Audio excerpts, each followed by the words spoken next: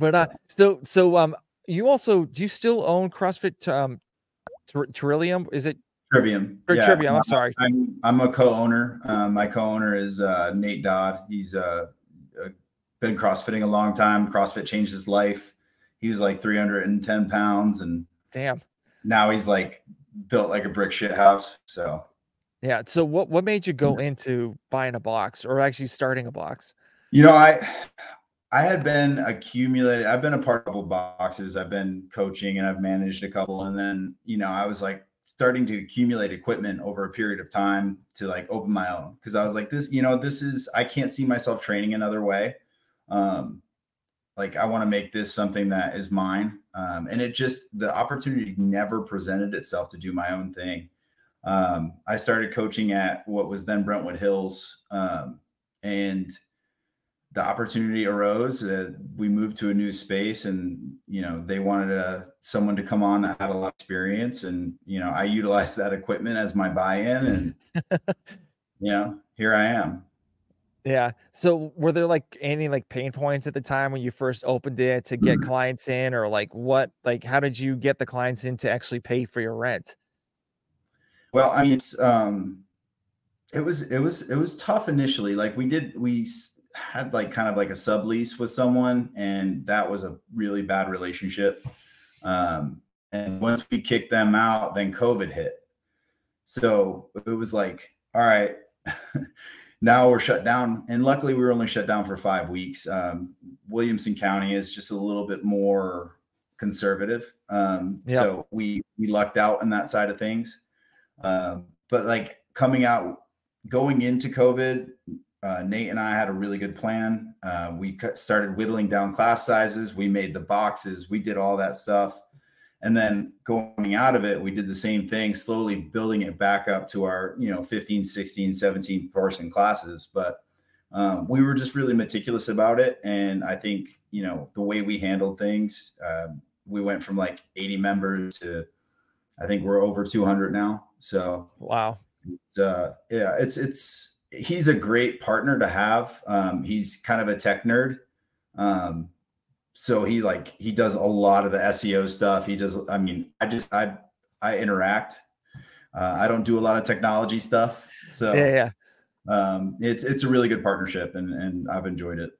Yeah. And you've had some like CrossFit athletes like Brooke Wells, Will Morad, Alex Smith, even Brooks, Sydney Wells as well. And so how did they all of a sudden like come to your gym, and like what made them kind of stick for a little while before they, moved on?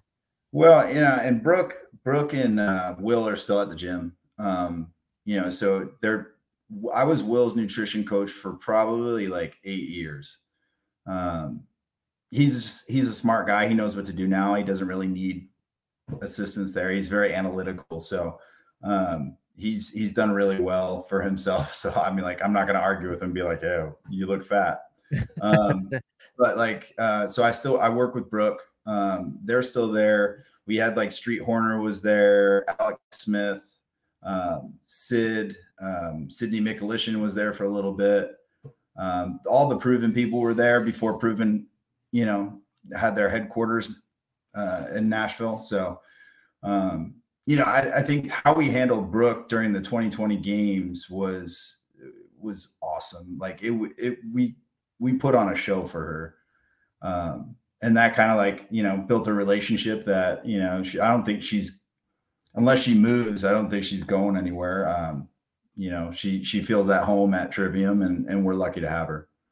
Yeah. And so how do you block off the time from like them training compared to like your other clients that like just are there just to get that hour workout in? So how do you manage like those schedules? We prioritize classes. So our members and our classes always have a priority.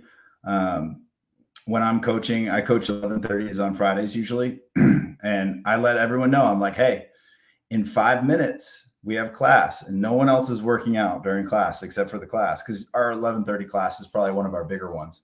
And they've been great about it, so they like go have lunch, and then they'll come back after class and hit their second, third, whatever, fourth session. I don't even, if someone told me like, hey, you could have a job as just working out all day, I'd be like, nah, like this is a stress reliever. I couldn't work out for 3-4 hours a day. That just doesn't sound enticing.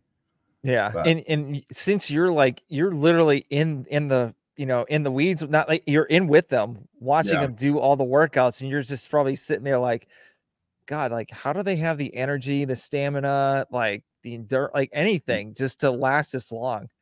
I will tell you Will is special because he's been around since his first regionals was my first regionals. Yeah. So like, and he was 18. So now he's 34. Like, and he's been to the game 6 times. Like, he's just built different, like mentally, you know. And I think Brooke's the same way. She's just the mindset they have is something that is, I mean, I may have it occasionally, but they have it all the time. Mm-hmm. So it's just, I mean, you must want to really suffer like a lot. Yeah, yeah. So, and also Proven actually opened up their own box in Nashville. So, is that is that bad for your box at all, or it's a good distance away, but like, are they Yeah. taking clients away from you to go there? No, I mean, it's so like people don't really want to travel outside of like a 5-mile radius of where they live, where I am. So like I think that's close to 15 to 20 minutes away. Mm, Um, so yeah, we didn't really lose anyone. I know that Sid goes down there and trains because, you know, she's on Team Proven. So it's, you know, outside of that, I mean, we haven't really, you know, I wish them well. They utilized our gym for a long time, and you know, I'm glad that they have their own space now. have you been there yet? No, No. Do you have any plans of going? no, No. Okay. no. I mean, I don't really like to leave my bubble. So, Yeah. um, you know, I don't go down to downtown Nashville. I don't go down and do any of that stuff. So like heading down there, unless like they were doing some sort of MFC like promo thing, then I probably would, but I'll let them do their thing. Yeah. Nashville's getting crazy. So I live about, I think, like maybe 3.5 hours away, because I live in like northern part of Georgia now. Yeah. And so it's but like, yeah, Nashville is exploding, which is absolutely insane. Yeah. It's kind of, I mean, you said you're living in North Georgia. I mean, it's like a 10 maybe 8 year ago Atlanta. Yeah, exactly. And like, and now since everyone was living in Atlanta, they're all like, you know, spreading out or even like moving up north. And so it's just like there's a road called 400. It's like it's not an interstate, but it's like a highway. And like all of 400 is just like growing. And even further up, where there's like barely any lights there, it's just like you literally see like apartments building up, like Yep. homes, and it's just like, gosh, like where are all these people coming from? Yeah. Well, most of the people coming to Nashville are from California. So that's what we've seen. You know, more California plates in our neighborhood than I've ever anticipated seeing. I lived Yeah. in California for about 5 years, and I'm like, I personally would not want to live there again. But you know, that's, you know, apparently a lot of Californians are not wanting to live there either. Yeah, yeah, and I mean, why would they? I mean, the whole COVID lockdowns, like the lockdowns and everything were just absolutely insane, and it Yep. wasn't even fair for anybody. No, I agree with you. It's definitely, it was a different situation in different parts of the country for everyone. Like everyone was dealing, like for everyone dealing with the same thing, to have to deal with different things constantly. Like it didn't make a lot of sense. Yeah, yeah, and that's why like even people from like New York or like even Mhm. Massachusetts, they were all like moving down to Georgia or Florida or wherever, or Yep. like getting out of California, and like that's where like, I mean, I know that's what some of the boom is coming from, but it's just Yeah. like how many more people are coming down? I mean, I don't think we could fit anymore. I think everyone has to go back. Yes, please, please do, please do. Yes, So, do you miss the winters at all from being up north to? I mean, I do. you still get some snow. It's hit or miss. We did get 1 day of snow this past year, but it's hit or miss. And, but I do miss cold weather. I enjoy it. My wife is maybe a little less. She's from Santa Monica originally. So yeah, she doesn't really enjoy it. But I think my whole family lives up there. My mom's in Connecticut, my dad's in Maryland. So it's, we still get to go up and see it sometimes. Yeah. Yeah. I think the straw that broke the camel's back for my wife and I, she was 7 months pregnant and I was like over my 2-week annual tour for the Air Force. And so she's like full blown pregnant, shoveling snow in New Hampshire where we were living at the time. And she's like, that's it. Like, I am done with Yeah. this. And so her family lives like the town next over from where I live now. And like, she's like, yeah, we're moving down south. There's like no ifs, ands, or buts. So once this baby's born, we're leaving. Listen, I mean, my wife hasn't given me that ultimatum yet about moving anywhere, but I'd just listen. Yeah. Well, I mean, I had no choice. So yeah, whatever makes them happy, I'm just going to go ahead and do it. It's fine. Yep.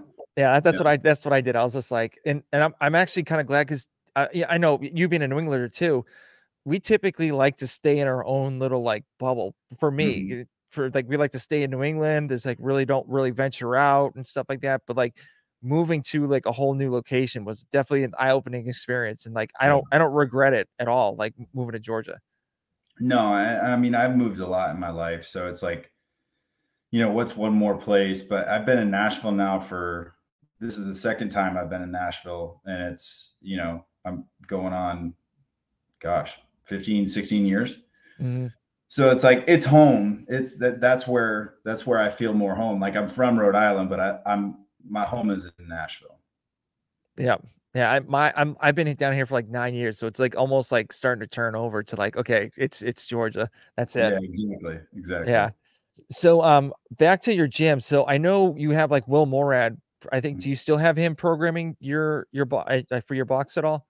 No, we last year, we made the decision to just let him train for the games instead of getting us stuff. And he had a lot going on family wise and stuff like that with his wife. So, you know, we attempted to try to alleviate some of that. And we went with, we do the proven affiliate program. Okay. How's that going? It's working out. Everyone seems to like it. So all that matters to me is that the members like it. And, you know, that's number one. Yeah. So what is the big picture of the gym? Are you looking to like expand to open another box like close by, or like what's the goal for, I don't know, like the next couple of years for it? Well, I think so. We just opened another one. So we have two, and it's probably like 6 miles away, but it's just far enough where they're completely separate. So we have one there, and they're both right. Like my house is right in between them. So it's perfect. Sweet. Yeah. Yeah. It's like ideal, but, like I mean, we're always open to having those conversations. We'd like to have more. I think that's the way, if you want to make this a business, you can't just have one gym. You need multiple.